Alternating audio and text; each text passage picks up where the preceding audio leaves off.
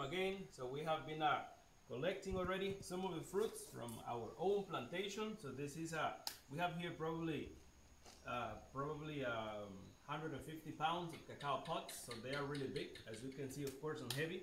So we are going to get this ready for the next step, which is basically cutting them open and then putting them in a fermentation box for them to start getting ready for the final steps. When you're talking about making chocolate, and probably when you get a chocolate bar at a supermarket, you don't really see the steps that are involved in this process, and this is one of those steps. Of course, starts everything with the plantation outside. So as you can see, this is our own cacao plantation. From there, we have been collecting all these fruits, as you will see in the previous video, and then it's pretty simple. Now if you come here a little closer, so you can see here how the fruits look like.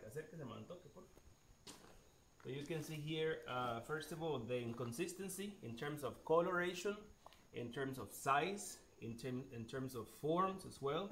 This is one type of cacao that we have in this country, like I said before. Some of the fruits might not be fully ripe. Some of the fruits might also have like blemishes, openings. There might be some scars on the outer part of the fruit, but this is normal. So as you might know, cacao seeds or cacao pods, they have a series of layers starting from the outer part of the fruit with the exocarp.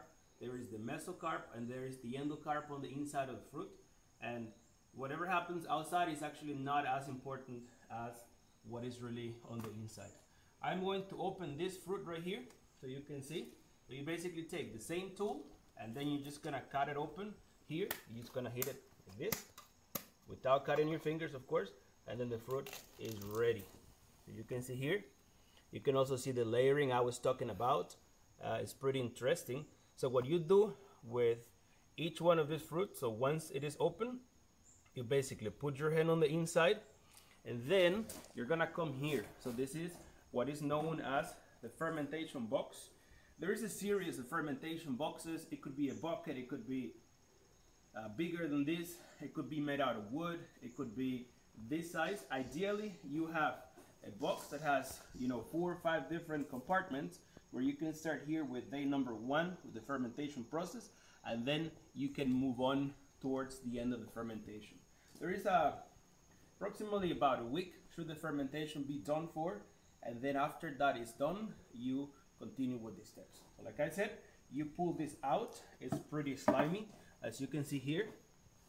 It's a pretty slimy type of fruit. So the seeds have a lot of mucilage that is very sticky.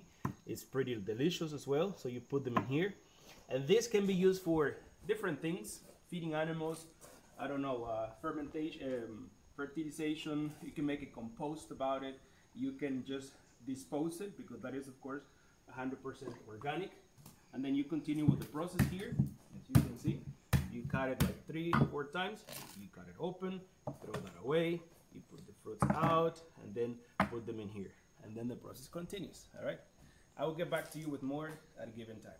Thank you for watching.